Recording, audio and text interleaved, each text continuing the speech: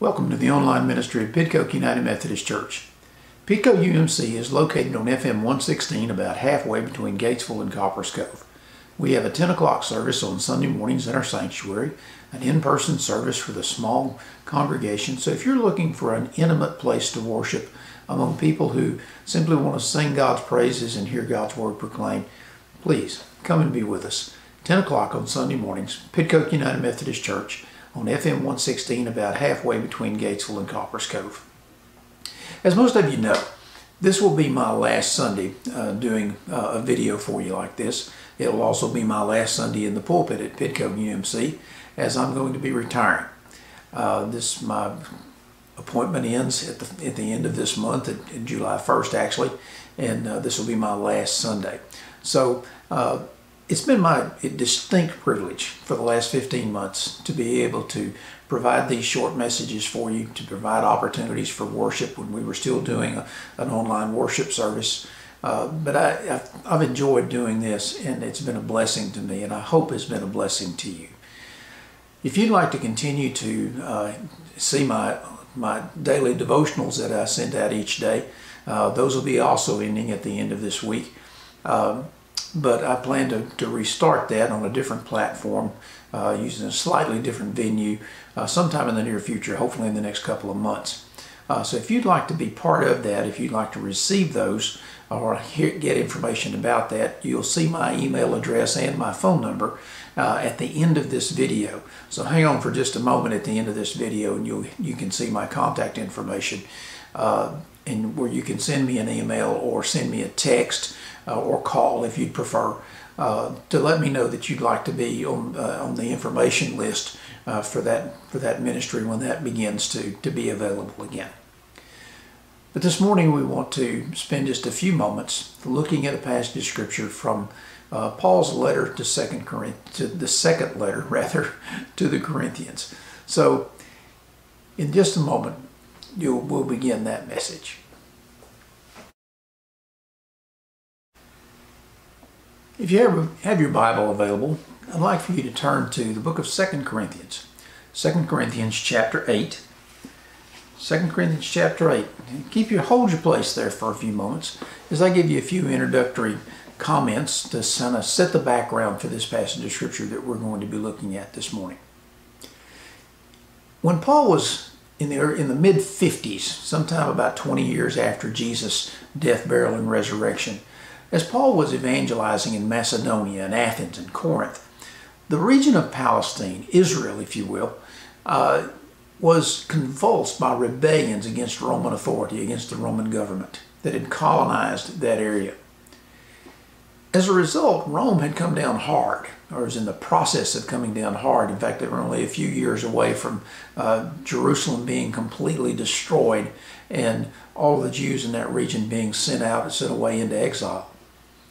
But because of the Roman opposition to these rebellions, but their attempt to put down those rebellions, the church in Jerusalem and all of that region, along with the general populace, was suffering extreme privation. There was a lot of hunger, a lot of premature death, just a tremendous amount of suffering.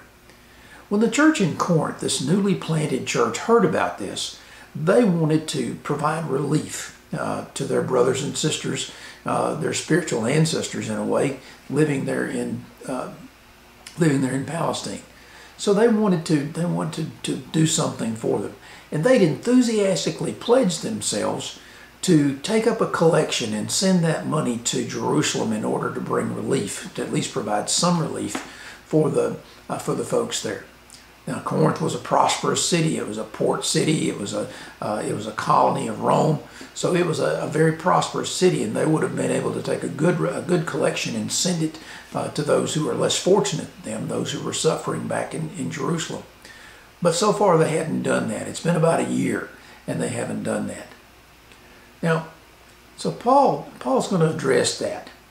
Now, as we read here in this passage of scripture, which we'll read in just a moment, we see here the message of a loving pastor to a church that he's labored over, that he's still concerned about and still trying to guide and direct.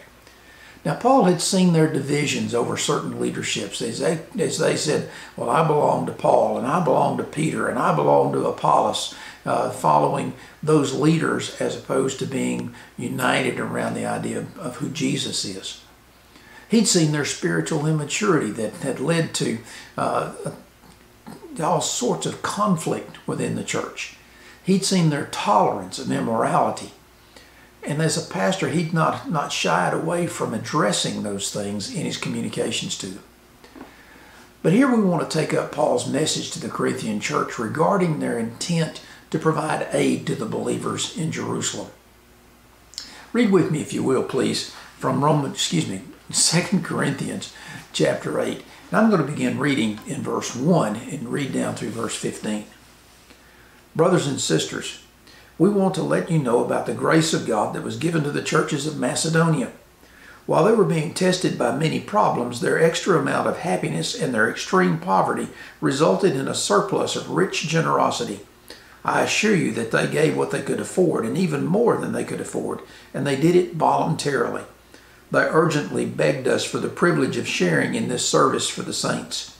They even exceeded our expectations because they gave themselves to the Lord first and to us, consistent with God's will. As a result, we challenged Titus to finish the work of grace with you in the way he had started it. Be the best at this work of grace. Be the best in this work of grace in the same way that you're the best in everything, such as faith, speech, knowledge, total commitment, and the love we inspired in you. I'm not giving you an order, but by mentioning the commitment of others, I'm trying to prove the authenticity of your love also. You know the grace of our Lord Jesus Christ. Although he was rich, he became poor for your sakes, so that you could become rich through his poverty. I'm giving you my opinion about this. It's to your advantage to do this, since you not only started to do it last year, but you wanted to do it too.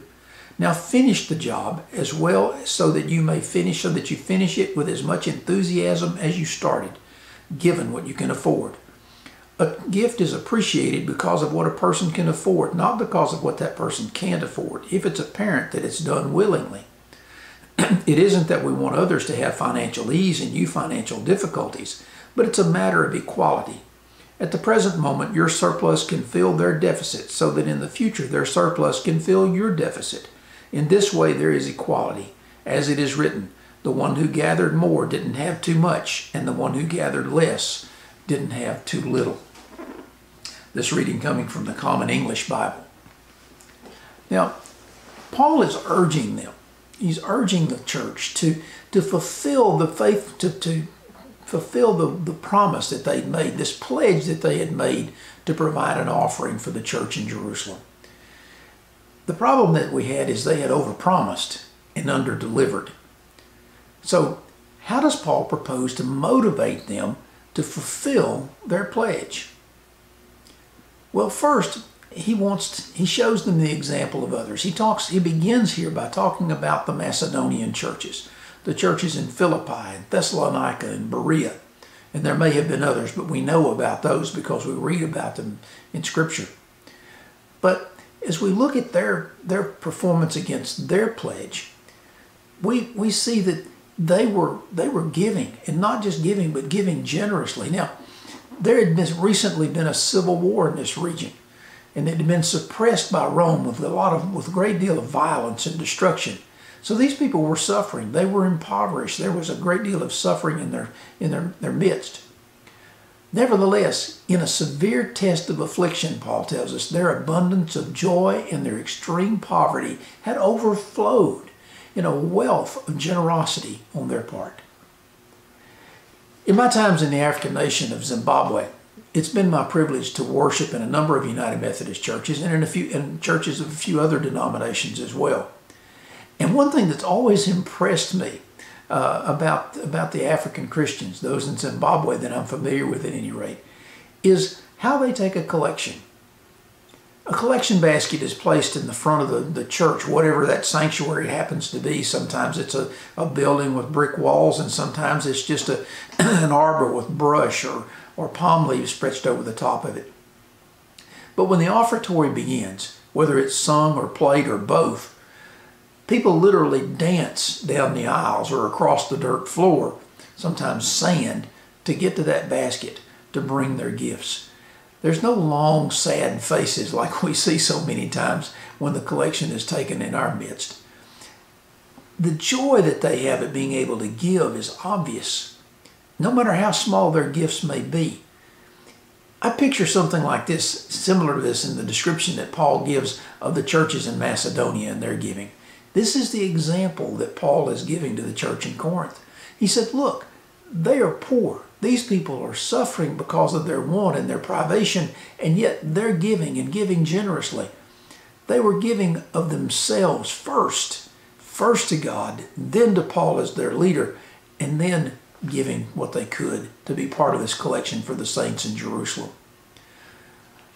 Others with far less to give, he's telling them, are gladly giving sacrificially, first giving themselves to God and then giving themselves to their leadership. Now, he said in 2 Corinthians, it's up to you to follow their example. Now, secondly, the Apostle Paul is citing the example of Jesus Christ himself. He had set aside his deity, emptied himself is the terminology that Paul uses in Philippians, so that he could take the form of humanity, so that he could give all that he had. The one who possesses all laid aside it all in order to be like us, so that he could bring to us this gift of salvation. I read recently that Jeff Bezos, who's now considered to be the richest man in the world, is estimated to be worth something like $199 billion. That's billion with a B. Imagine if Jeff Bezos were to give away everything he has, all of it, take vows of poverty, and devote himself to serving the downtrodden for the rest of his life. That would be a huge gift, and yet it's not even a down payment of what Jesus has done. This one who possesses all the wealth and power in the universe became poor for our sakes, he's telling the Corinthians and us, so that we might be made rich through his unspeakable gift. He's telling the Corinthians, with such an example of generosity, with such an example set for you, how can you hold back? He's saying that same thing to us as well. And then thirdly, as he talks to the Corinthians, he's reminding them of their own past record. As you excel in everything, he says, in faith, in speech, in knowledge, in all earnestness, and in our love for you, see that you excel in this act of grace also. He's saying to them, you've been the best in everything you've done. Now, be the best in showing God's grace to your brothers and sisters too. Fourthly, Paul admonishes them to translate their fine feelings into action. We preachers sometimes seem to be experts at being able to stir people's emotions. And certainly when we talk about faith, when we talk about conviction for sin, when we talk about the Holy Spirit moving upon God's people in order to prompt action in us, certainly there's a lot of feeling and emotion involved in that. But feelings are only of value when they produce action. If they don't produce any action, then they're only feelings. And feelings left to themselves are worthless. The Corinthians had been among the first to rise in sympathetic solidarity with the Christians in Jerusalem and Palestine. Now they were being urged to take that sympathy and turn it into action. You've been excellent in all of these things, Paul says. Now, be excellent in this work of grace too. Good intentions wouldn't provide food for the Christians in Jerusalem. Only coins in the collection plate could do that. And finally, the Corinthians are reminded that life has a strange way of evening things up, as William Barclay put it. Give, and it will be given to you, Jesus said. Good measure, pressed down, shaken together, running over, will be put into your lap. For with the measure you use, it will be measured to you. Give a blessing, he's saying, and blessings will come back to you in abundance. It's a good way to paraphrase what Jesus is saying here. Interestingly enough, in the context, of Jesus' remarks, he's not talking about money. He's talking about tolerance and forgiveness, not material things at all. But I digress. Still, the principle holds true. Give, and it will be given to you. Paul's not urging the Corinthians to give in order to receive. That's a selfish motive that God won't honor. He's simply showing them or reminding them that when they give, the blessing they bestow will be a blessing to them in return. Elsewhere in his writings, Paul urges the elders of the church in Ephesus to help the weak, remembering, he says, the words of the Lord Jesus himself, who said it is more blessed to give than to receive. Notice that Paul isn't commanding the Corinthians to give. He's not commanding them to drum up an offering. Oh, I've been in services where, the arm twisting was just unbelievable for people to give. The guilt that would be laid on people if they don't give. I've seen those kinds of services. But Paul's not doing that here. He's exhorting the Corinthians and us to give because it's the right thing to do. And the performance of this proper action will benefit them as well as those to whom they give. Now, that's all well and good. But let me get to the heart of the matter. The Corinthians knew full well what Paul was driving at. They'd made a commitment, but hadn't lived up to it fully. Sort of like what we United Methodists do when we repeat our vows of membership at someone's baptism. We vow to be loyal to the United Methodist Church and to uphold it by our prayers, our presence, our gifts, our service, and our witness. We do that with the best of intentions. Sometimes we even do it with great feeling. Whenever I baptize someone, whether that's an infant or a grown person, I'm always moved by the solemnity of the vows that I make to support and encourage them to fulfill this same vow themselves. But somewhere along the way, our feelings diminish and our commitment begins to fade. We vow to make disciples of Jesus Christ for the transformation of the world. That's our mission as United Methodists. But do we? How many have you led on the path of discipleship lately? How many have I led? So, as I prepare to retire from the pastorate, from pastoral ministry, here's the challenge that I want to give you. I want to leave this challenge with you. It's the same challenge Paul gave to the Corinthians, but it involves more than just being faithful to fulfill a monetary pledge. It goes to the core of what we say we are as followers of Jesus Christ. Hear the words of that challenge. Now finish the job so that you finish it with as much enthusiasm as you started. We're not chastised because we're deficient or because we're uncaring or unfeeling. No, we're encouraged, reinforced, goaded on because we have the best of intentions. As we read this in the translation of this verse 11 here from the Message, your heart's been in the right place all along. You've got what it takes to finish it up, so go to it. Did you catch that? You've got what it takes to finish it up, so go to it. There are souls to be saved. There are disciples to be made, lives to change, a world to transform. Now finish the job. Again, my contact information is at the end of this video. If you'd like to continue to get information about publishing or other things that I'll be taking part in as I go into retirement from pastoral ministry, please contact me through the email address that you'll see or through the phone number that's there, either by text or by voice, either way. But I want to thank you for many of you have been so faithful to listen and watch these videos, to read the daily devotionals, and I appreciate again so much your encouragement and your help. I want to say God's richest blessings upon you. May you go in grace. May the grace of the Lord Jesus Christ fill you. May the love of God enfold you. And may the companionship and the communion of the Holy Spirit be with you always. In the name of the Father, and of the Son, and of the Holy Ghost. Amen.